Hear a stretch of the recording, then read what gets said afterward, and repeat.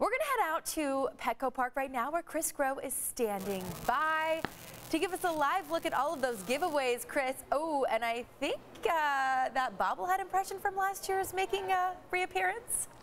That's right, Dana Marie. We have bobbleheads. That is the head nod that I was giving you right there. I mean, guys, we're going to kind of have Julio here pan through the year's giveaways that we have here as part of the Padres 2023 season. I want to bring in Emily Witting here, the Senior Director of Marketing, to talk a little bit about what we have.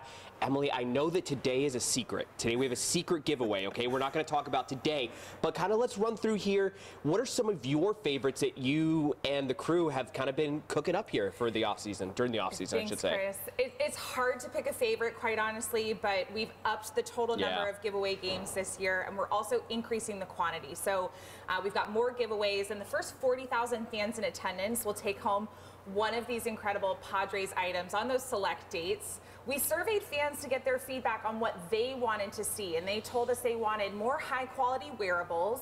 So we've got 4 incredible styles of hats, and then, of course, the bobbleheads.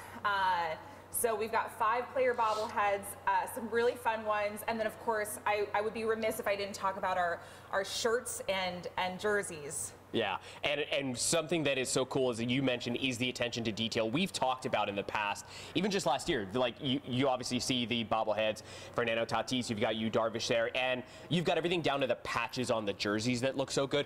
But let's get over to our favorite one that we've seen so far, because this is quite the addition. Explain to me what's going on here with Ha-Seong Kim. So, you know, everyone loves his hustle around the bases, and so here you see him hustling, trying to make it from first to third, but his helmet comes off the same way it flies off during the season. That's awesome. Again, attention to detail, and even the Joe Musgrove bucket hat here, as we all know, local boy, fan favorite, and there you go, guys. You see the coffee there, Java Joe? We've got his signature, we've got a few touches, 619, 44, the number he wears as a nod to Jake Peavy, who's throwing out tonight's first pitch. Hey.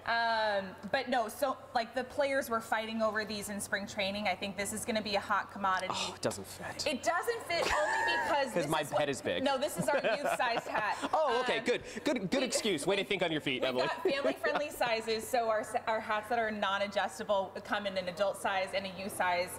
And then our wearables come in 5 different sizes, all while supplies last. So we're asking fans to arrive early, okay, to get these items. First 40,000 fans, but there's something for everyone. Awesome. Well, Emily, thank you so much. It was great to see you again this year. And guys, remember, get here early. Look at that giveaway calendar.